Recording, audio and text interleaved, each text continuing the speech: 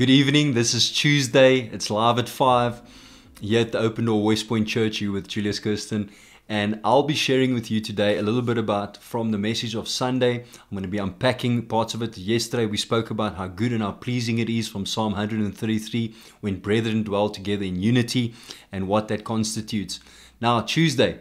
Now we're talking a little bit about the Church of Jesus Christ and what divides us in the church and why we have these divisions, but also the very thing that will unite you today with other people that belong to the body of Christ. Now, we can't be united just because we're in one building together. We cannot be united and say we're in unity just because we come together under a name of a church. We cannot be united by our bumper stickers. Hey? Those are things that say, I love being a Methodist, I love being an Anglican, I love being a Presbyterian, I love being a Pentecostal, I love being these different things. Those things in essence actually bring division.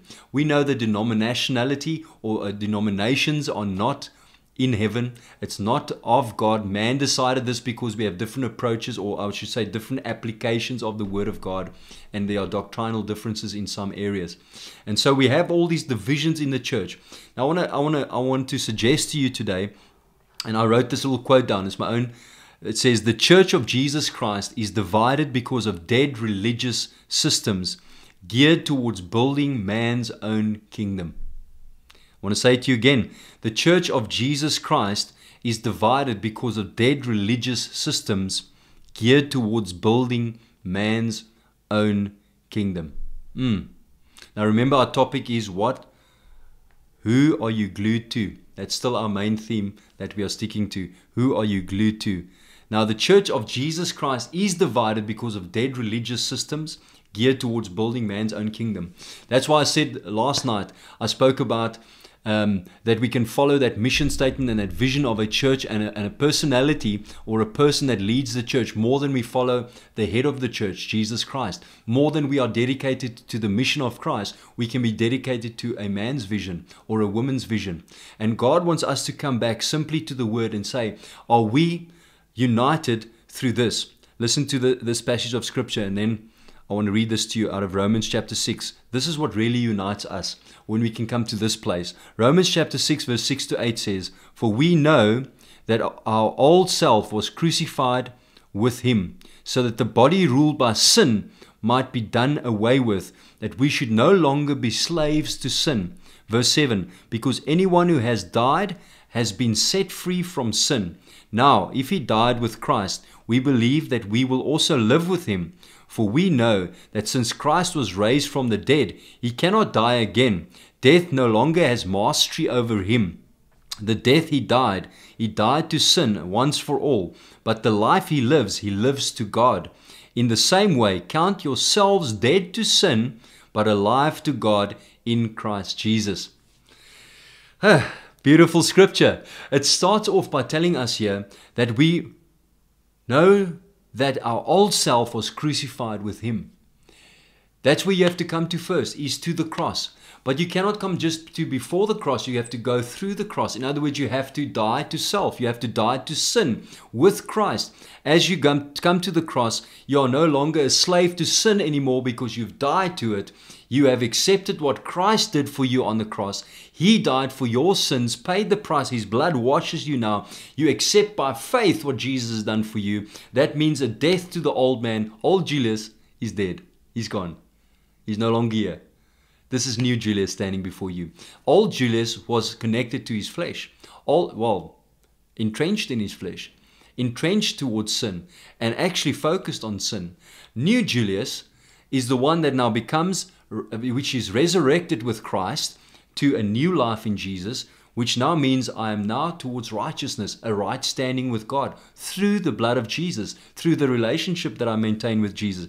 This is what will unite us more than anything else. If you have died to your own desires, your own fleshly desires, and the sin that brings with it, and you are made alive by going through the cross to the resurrection and being alive with Christ, seated with him in heavenly places. Now you function in the resurrection power. Your focus is now the kingdom of God and his righteousness, and you are now living in righteousness before God. Sin is not counted against you anymore. You're living a new life.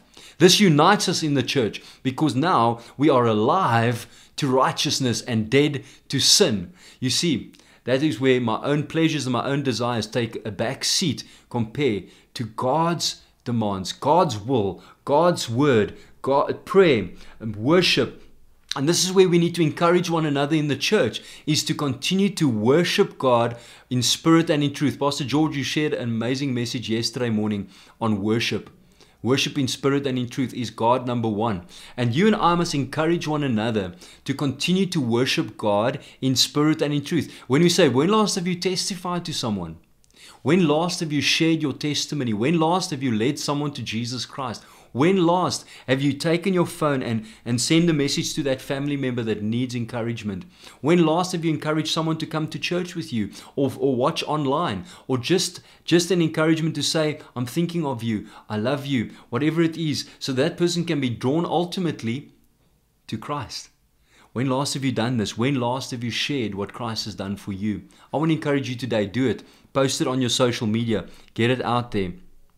Now, talking about this and what brings us together, I read Psalm 133 yesterday. Psalm 133 verse 2 says this. It is like, now it said first of all, how good and how pleasant it is in verse 1, when brethren dwell together in unity. But verse 2 goes into, it is like the precious oil upon the head, running down on the beard of Aaron, running down on the edge of his garments. It is like the dew of Hermon descending on the mountains of Zion. For there the Lord commanded the blessing, life forevermore. I love this, because here it says to us, this unity that is good and pleasing when we come together in unity, brethren and sister, and when we get there together, it's like the oil that pours down the beard of Aaron. Now, I don't know if Aaron had much hair. He must have been bald there, because that oil must be running quickly down the beard, then into the garments, onto the hem of his garments. That precious oil, he is anointed. Now, anointed as what? A priest to serve the people. Yes, to serve before God in the temple, and a priest towards the people, representing God. And then it says, like the dew of Hermon descending upon the mountains. But think about this oil running down. That brings me to a New Testament picture where Jesus comes out of the waters of baptism, and it's like that water runs down him. It's like the anointing that runs down on Aaron. It's like Jesus is anointed now. He's set apart now for ministry. He starts his ministry after his baptism in the New Testament. He first goes to the desert, we know, to the wilderness to be tested, and out of that place he comes into his ministry, ministering physically to people and about the kingdom of God, and he begins to minister to people around him.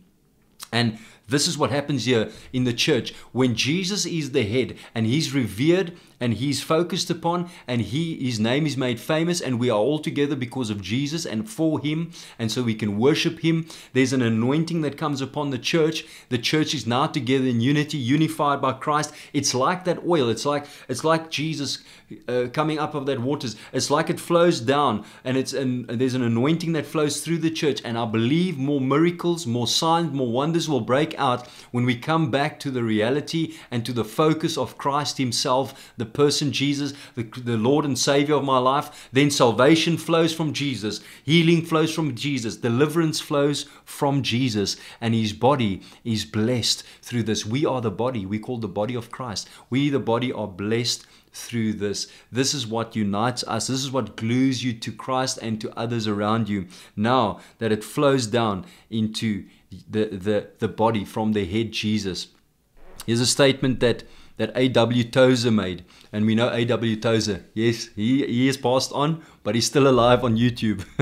You can go check out his stuff. He talks about prayer much. Now, he's made this statement. He said, 100 religious persons knit into a unity by careful organizations do not constitute a church any more than 11 dead men make a football team. Wow. The first requisite is life, always.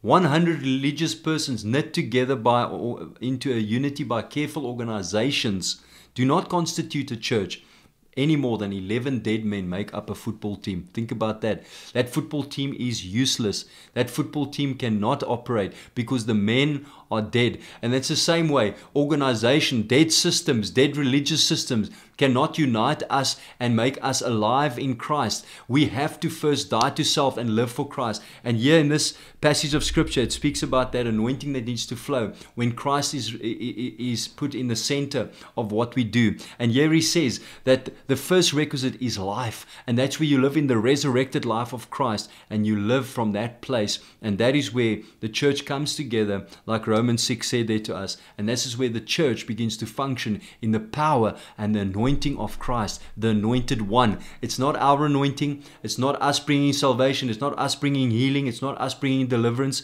but it is Christ, because he is the anointed one that anoints the church. Amen. And anoints the church, which means you and me.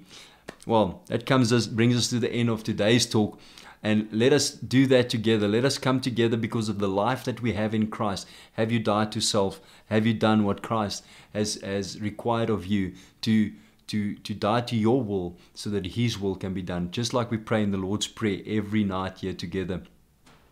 Let us pray the Lord's Prayer together. Remember, pray for those in your families. Pray for the church. Let's continue to pray for rain. Let's continue to trust God for our breakthroughs that we're trusting him for. But let us worship him foremost and firstly in everything we do. Let's pray the Lord's Prayer.